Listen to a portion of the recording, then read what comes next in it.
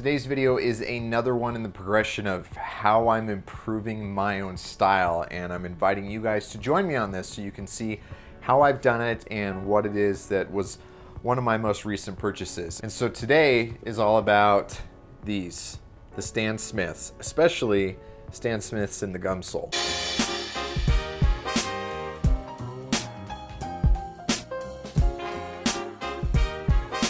Okay, so let's talk about how I landed on these shoes, why I decided to even want to pick them up, and how that applies to you, because really that doesn't matter to you why I decided to buy something unless I'm actually helping you figure out why you may decide you want to buy something. And so let me walk you through this process. As I'm going through and evolving my own style, as I'm trying to improve it, one of the things that I do is I pay attention to what other guys are wearing. It's not a revolutionary concept or totally mind-blowing crazy idea, right? And one of the ways and the most prominent places in which I do that is on Instagram. And I spend a lot of time on Instagram. I'm following a bunch of different guys. In fact, if you're just looking for menswear men who are worth following, just go check out my profile here, and then go see the people whom I follow and give them a follow, because there are a lot of guys who are doing a lot of really good stuff. Now, obviously I'm really biased in one regard, but some of the guys who I think are doing the best are some of the Beck and Rob guys, and particularly Derek Blazard. And Derek is the one who finally made me decide to pull the trigger on Stan Smiths, which is kind of funny because in some of the photos that I actually decided I really liked the way that they looked, he's not even wearing Stan Smiths, he's just wearing some white Chuck Taylors.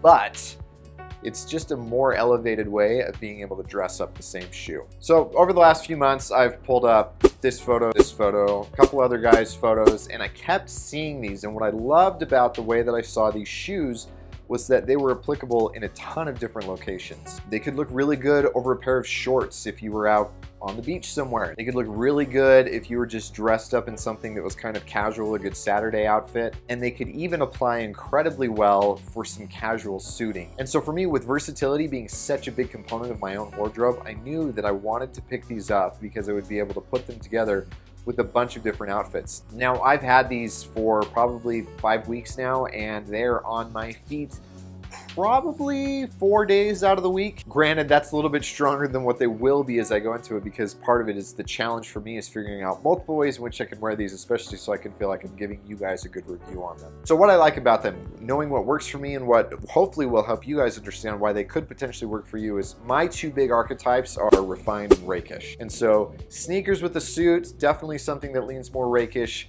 but there's still an element of refinement, especially because the way that these are made is they're actually a leather upper. It's all white, it's really simple. And one of the big reasons why I chose these is this little detail right here, that. Okay, now the classic Stan Smiths, all of this, including this up here, this is all green or blue, but I really like on these that they're just a simple gray suede. I also like that they're a little bit more classic by going with the gum sole on here. This just gives them a little bit of uniqueness without being over the top. It doesn't kill any of the versatility with them whatsoever. Okay, so knowing that those work really well with both the refined and the rakish archetypes, I've put together a few different looks throughout the weeks that I feel like work with these shoes really well, and I've got 3 of them that I want you guys to check out. So let's roll this little edit, and then after this is done, I'm gonna break down each one of these looks for you.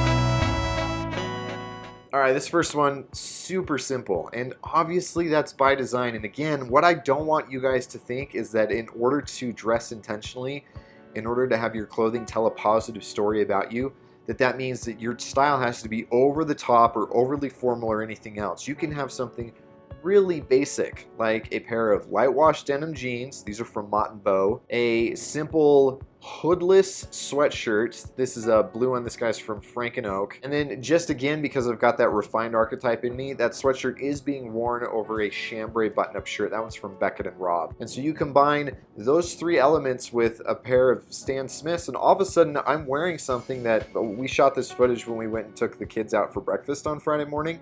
And I was totally comfortable. I was completely confident. And the nice thing is I knew that if I had bumped into somebody, whether it was a viewer or a client or somebody else, that I would not be embarrassed about what I was wearing. Nobody would see me as necessarily overly stylish, but if somebody found out that this is what I do for a living, they wouldn't be surprised by that either. And so it told the story that I wanted to, albeit in a very, very casual way. And casual is great when that's the kind of environment that you're going for. All right, look number 2. Now this is where my own personal style evolution has been the most fun and I've seen the biggest challenge, and that is trying to really dress down something that's a little bit more refined. So let me break down this look for you. The first thing that I'm wearing is a long sleeve polo from Kent Wang. Now, they sent these to me. I'm going to do a whole video, a whole fit check video on these just because I really enjoy these polos and I want to give you guys a breakdown on what they're like. Those trousers are actually part of a suit. Now, the reason that those can be split up and worn as a separate is because the pattern, because of the material, they're a wool, linen, cotton blend, and because of the texture to them.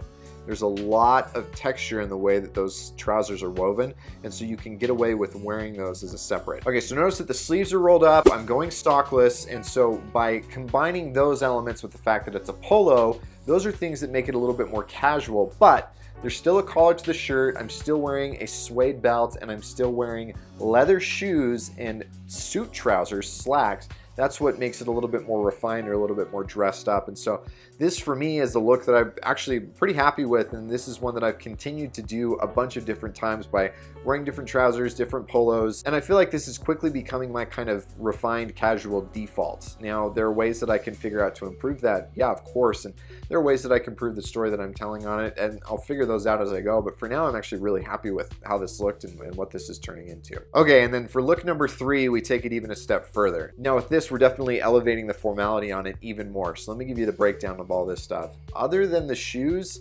basically everything in here is some of my stuff from Beckett & Robb. So the jacket is a really cool wool linen blend from Loro Piana. This is from a couple of years ago. Trousers are really good cotton, and they're chinos, but they're dress chinos. They don't have belt loops. They've got the high waist.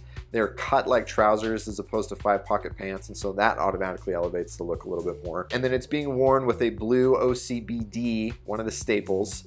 And this, one of the reasons why I really, really like this shirt is because it's got a tall collar on it, and so it doesn't want to just pancake all over my chest or all over my neck, but it actually stands up really well. So this is the kind of thing that I would absolutely wear to go to a business lunch with somebody. This is the kind of thing that I personally would wear if I were being interviewed by a podcast or if I were speaking on stage somewhere. Probably not something that I would wear if I were going to a job interview. It's certainly not something that I would be comfortable wearing in a church environment or something that requires more formality. Nor is it something that I feel like I need to be wearing if I'm going to my kid's soccer game or if I'm going out with buddies, because it's too dressed up for that. But when you know that you want to do business casual, and especially you want to dress it down even a little bit more, like this is a perfect outfit for a casual Friday, and the shoes help bring it down and make it look even more casual. And overall, the story that's told by throwing these Stan Smiths in here is that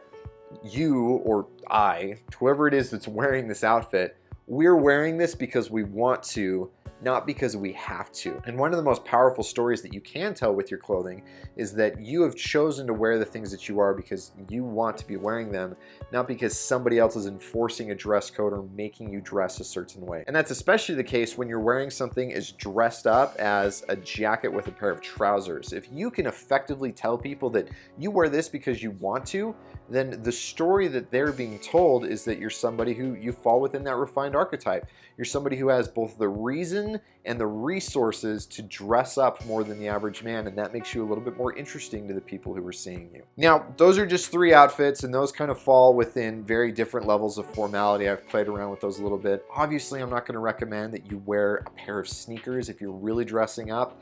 And for you guys who fall really heavily rugged and you don't have much, if any, refined or rakish in you, then this may not be the right purchase for you. In fact, sneakers in general are probably not going to be as good for you as work boots or chukkas or something else. But if you like the idea of going a little bit more dressed down, a little bit more casual, having a style that's simple, having items in your wardrobe that are versatile, then go check these out. I would say these are definitely worth picking up. Again, not a sponsored video, I just was pumped to get these myself, and I think that a lot of you guys will like those too. If you're interested, I do have a link down below for you to go check those out and pick them up yourself. Now, if you've gotten to this point in the video and you don't understand what I mean when I say words like rugged, refined, or rakish, I understand. Those are very kind of specific terms to this channel in the way that I and my audience, we talk about style. If you want to learn more about what those mean, and especially which one of those is most applicable to you, go take this quiz right here.